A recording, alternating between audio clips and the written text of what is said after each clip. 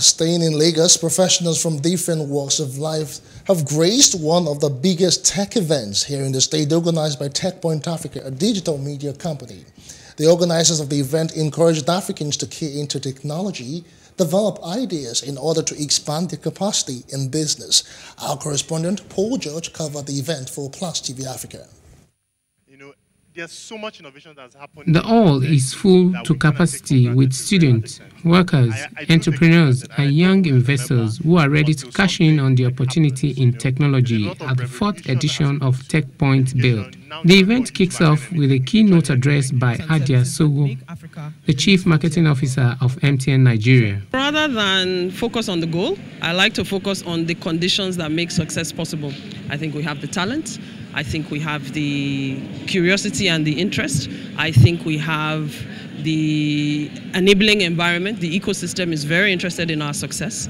I think that the recent announcements have demonstrated that this ecosystem has the potential to be successful. So I think the recipes for success is there, so the sky is the limit. In exploring the travel world leveraging technology, one of the speakers, Ayobami Akinuga, urges African entrepreneurs to emulate advanced countries by going digital. We want Africans to be proud of Africa. We want Africans to explore the beauty of Africa. Africa is so beautiful, and those are the things you need to explore. Panelists on this session agree that there has been an advancement in education through the use of smartphone devices and other gadgets. They call for a better deal with the government. The truth is that e-learning is here to stay. I think that has been established based on global pandemic, based on even the situation of Nigeria, where we have a lot of young people that want to go to school, but the infrastructure or the institutions cannot cater for them, right? So it's going to be here. So I think the idea would be to find ways, right, to helping or support these individuals get into school. The role of government and technology is to work hand in hand in order to bring better learning outcomes to the citizens. And today, governments in Africa already spend more on education than their OAC counterparts. So they're already spending quite a lot of investment in education. But I think that what is happening as well is that the population is growing very quickly. So the only way that we're going to be able to put a high quality teacher in front of every student, give every student the opportunity to be in a world-class environment, is going to be by enabling technology into our classroom. This panel session is on the entertainment industry. The founder and CEO of Afrobeat Intelligence gives an overview of the revolution of Afrobeat music. The best thing to happen to the Nigerian music industry was COVID-19. We leveraged technology. That's what happened. That's the difference between when I started and now. What I would advise Nigerians who are offline and who are not in this thing, that the truth of the matter is, if you're trying to make money, technology is what enables money, okay?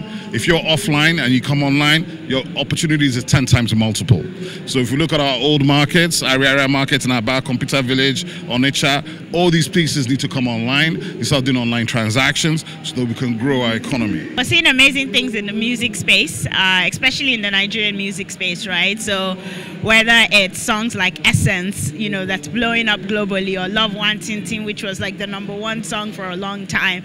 And I think the role of tech has played a big role in that, right? Because tech has created no barriers. You don't need a visa, basically, for your song to travel. Some participants catch a glimpse of the different exhibition stands. I think that technology is really enabling a lot of sectors, a lot of industries, so from education to health, to real estate, there's so much, to agriculture, there's so much that technology is doing to enable these different industries and creating opportunities for young people and building the human resource that we have in Africa to the standard where we're able to compete on the global stage. One message from here is that Africans must make hay while the sun shines in order to catch up with the rest of the world of technology. Paul George for Plus TV Africa. And I think that this video is...